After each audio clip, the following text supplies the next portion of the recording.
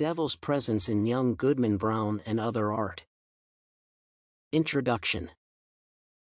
The devil's presence can be often seen in a variety of pieces of literature along with pieces of art such as films, songs, paintings, etc. Different descriptions of this mysterious and horrifying person are shown in those pieces of literature and art. In the following paper, the devil's presence in the short story Young Goodman Brown by Nathaniel Hawthorne will be discussed in parallel with the other cases of the devil's presence in different pieces of art. Overall, the evaluation of different pieces of literature and art shows that there are many parallels between all of them when they depict the devil's personality and actions. Devil's presence in young Goodman Brown and the parallels it has in the other pieces of art. First of all, speaking about the devil's presence in the short story Young Goodman Brown, it should be stated that it is remarkable in this piece of literature.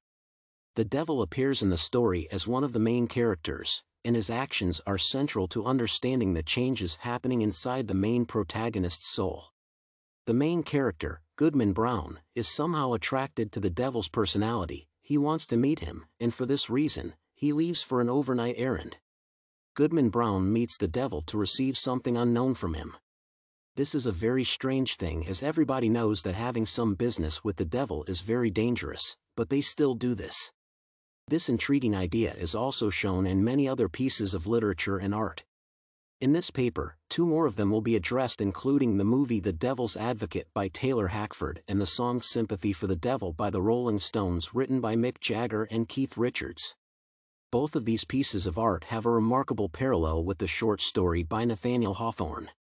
All of them show the devil as having something attractive for men to have. The film The Devil's Advocate shows the devil as a mighty person able to offer any person every material benefit that he or she may want. However, the devil never does such things for no purpose, as he will always ask for something very important in return. A similar idea is shown in Mick Jagger's song Sympathy for the Devil. The song has an unusual concept as Mick Jagger himself is shown as the devil in it. He sings on his behalf to inform the audience about his mysterious personality. In the very first lines of the song, the author states, "I'm a man of wealth and taste." Again, it becomes evident that the devil has a lot to offer to those who will decide to make a deal with him. Similar ideas were also shown in the two above-mentioned pieces. Then, the song says, "But what's puzzling you is the nature of my game." Here, it is shown that the devil's game has a puzzling or bad nature. Although the song does not offer specific details about this puzzling nature, it does offer some hints concerning this. Again, these hints suggest that the devil will ask a lot for his services. As a result of the comparison of these three pieces, it became evident that the devil's presence in any piece of art is connected to some incredible offerings that the devil has for people, and to his terrible goals concerning taking big wages for his services. Devil taking something very important as wages for his service. Further, when the devil is shown in different pieces of literature and art, the other idea appears to be common as well. In particular, the devil is depicted as the person robbing people of their spiritual values, which results in their literal corruption. This is well seen in Young Goodman Brown. The main protagonist appears as a religious and righteous person at the beginning of the story. He is full of chastity and integrity as one of his main qualities. However, meeting the devil, this person becomes corrupted morally. He loses his spiritual values, he feels pain inside his soul, and he becomes discontented with his further life.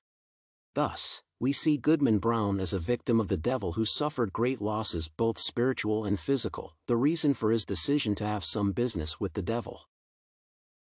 A similar situation is shown in the movie The Devil's Advocate. The main protagonist pays for the great success given by the devil for his soul. The devil's wages are simply terrible. His beloved wife, whom he considers to be the most important thing in his life, suffers from demonic attacks and becomes mad for this reason. Her life becomes an endless horror and pain. This is the wages for the devil. A similar idea is shown in the song Sympathy for the Devil by the Rolling Stones. The song's lines explain, "Anastasia screamed in vain, I rode a tank, held a general rank when the blitzkrieg raged and the bodies stank." These lines show what happens when the devil wants to take his wages. he is a bloodthirsty person with a desire to cause pain and bring destruction to those who sold themselves to him. This is a primary characteristic of the devil's presence, as his main qualities are wickedness, bloodlines, and hatred.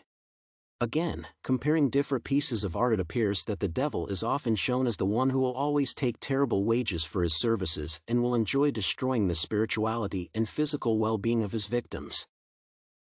Devil is an utterly cruel person who desires to alienate people from God.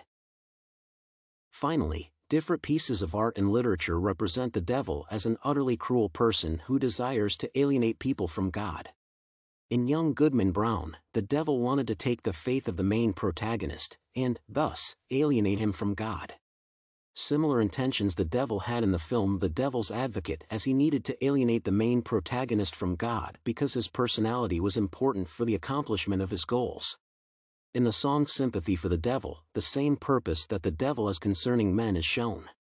As a result, the presence of the devil in many pieces of literature and art is connected to his primary purpose of alienating humanity from God.